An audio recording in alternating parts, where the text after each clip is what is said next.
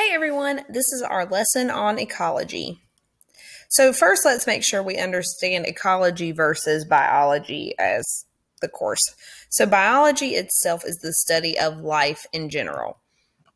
Ecology is the study of how life interacts with other lives in the environment that it lives in. So it's not just our life in particular or life as a whole for the universe. It's how our lives affect the lives of others or interact with the lives of others. And ecology is the study of how life interacts with everything around it. Whereas biology, again, is the study of life. Come on, here we go. All right, how are organisms grouped within the biosphere? So we look just in total, and it's actually very similar to what we just looked at in taxonomy. So you should have remember a picture from taxonomy that looks similar to this. So we've got our major biosphere, which is like, just the domain. It holds everything. Then that in the biosphere, we have specific biomes that we look at. From there, they break down into ecosystems, then communities, populations, and then individual organisms. So a biosphere itself is the portion of Earth that supports life from high in the atmosphere to deep down in the ocean craters. And then a biome is a large portion of the Earth that has a specific climate and group of organisms. So we've seen some of these terms before: the tundra, rainforest, desert, grasslands, savanna. Taiga is another one. And here's a picture of the major biomes that are in the world. Some of these you might see from projects that we do. Some of them I took off on the list, so we dealt with the 7 major ones. An ecosystem is the population of plants and animals that interact with each other in a given area, so in that biome, and with abiotic components in that area. So remember that abiotic means not living, okay? And then the community, as we go further in specificity, are all the populations of different species that live in the same place at the same time. So that is particular. We don't want to say something like that we live in the same place dinosaurs live. They aren't walking the earth anymore. Not all different species of dinosaurs. And then a population is a group of organisms that are specifically one species, which interbreed and live in the same place at the same time. And then an organism is an individual living that is made up of cells, using energy. It goes through all the characteristics of life, the rare hog. So like I'm an organism, my dog over here is an organism, individual things, not a whole group of the same species.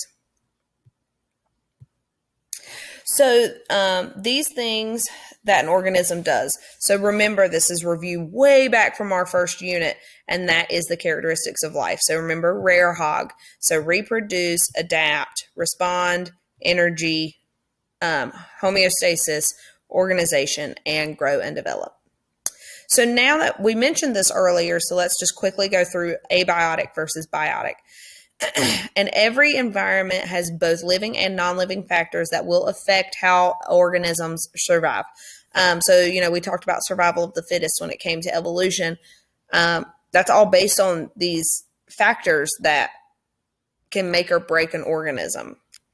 Remember, abiotic is your non-living factor. So that's like the sun, the dirt, the composition, water, things like that, your elements. And then we've got biotic, which are living factors, which could be, the plants that are around. It could be the predators and the prey that are around, things like that. So now let's quickly go over just some terminology that you do need to know the difference between, and that's a habitat and a niche.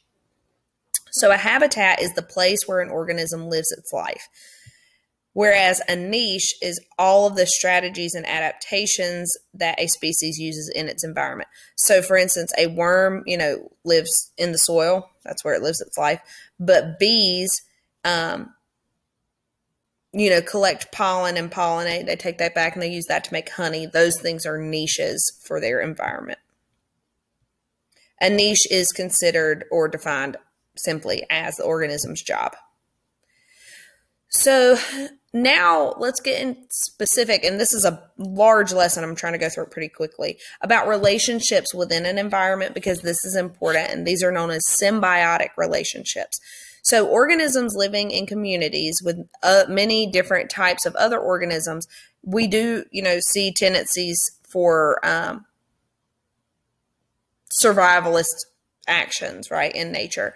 So animals will do what they need to survive, which could mean fighting with other species. So we have competition for all different things like space, food, shelter, and resources. And then within populations of the same species, you'll see even more competition for, mating for reproduction. So organisms of different species sometimes do not engage in competition. And sometimes there's a relationship between organisms that permanently associates the two together. And this is what symbiosis is defined as. So organisms in symbiotic relationships are living together because it's their best survival method. So they actually will use each other, which is why it's called a relationship, to be able to survive. They somehow supply something for each other. So here's the definition of symbiosis, just kind of broken down. And there are 3 different types of relationships in nature that we need to know of. The first one is mutualism, and this is where both species benefit in the relationship. So for instance, honeybees and flowers. Bees will collect the pollen. They actually will take some of that and pollinate to different plants, which will spread pollination for the plants, but also the bees can use that to make honey, which then is mutual for the bees as well. And then you've got ants on some kind of plant. I don't really know what they're doing. But that's the best example here.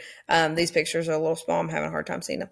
But this means that this is a positive for both. So a lot of times you'll get a chart of relationships. You'll need to know what kind is present. And you would note, okay, if it's beneficial to both species, you give them both a plus sign. If it's beneficial only to one, you give that one a plus sign. If it's not beneficial to the other and it's actually negative for them, you give them a negative sign. Okay. Commensalism is another one here.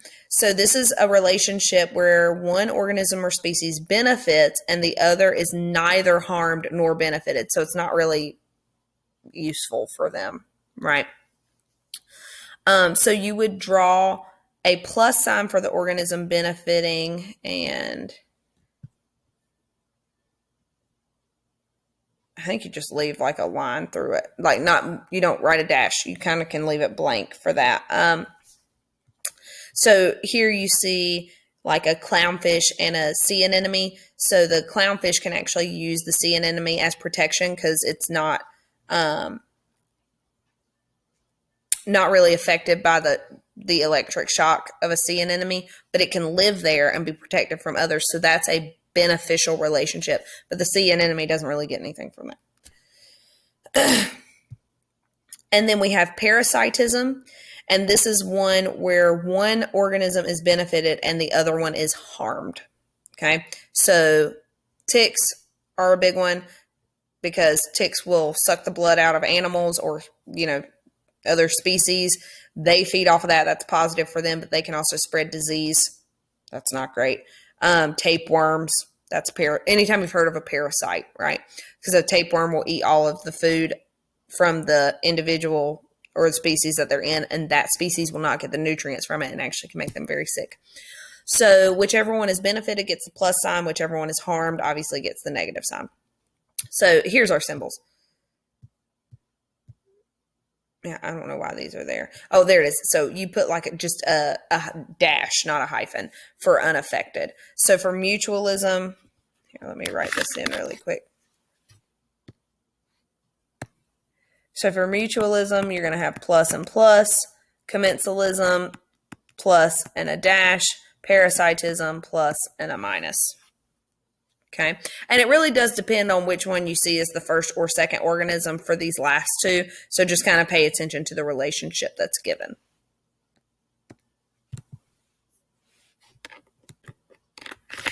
Now let's talk a little bit more in depth about plants. And we're going to talk about succession. And succession is defined as the orderly, natural changes and species replacement that take place in communities of like plants and forests in particular. So, for instance, you have like I call it raw ground. It's just grass. Over time, you're going to start to see other things growing. So here we've got, this is abandoned farmland. And then as time goes through, then you've got aspens and young hardwoods that are forming. Give that a couple years, and those young trees will have a second growth, and then you've got the mature forest that comes after that. This is a really good thing to see happening, because deforestation is a very, very big problem in today's world. So succession to help grow back some of these forests are very, very nice and helpful.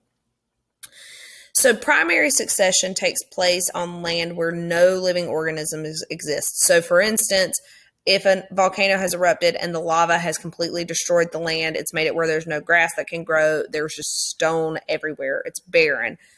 You see the same thing when a glacier moves. So once growth is allowed to happen and living organisms can actually be sustained there, that's what's called primary succession. So the first organisms to inhabit the new land are called pioneer species. So here you can see lichens are very, very good pioneer species, which is like a kind of moss growth, because they can help develop soil formations, which can then lead to other forms, grass, weeds, things like that.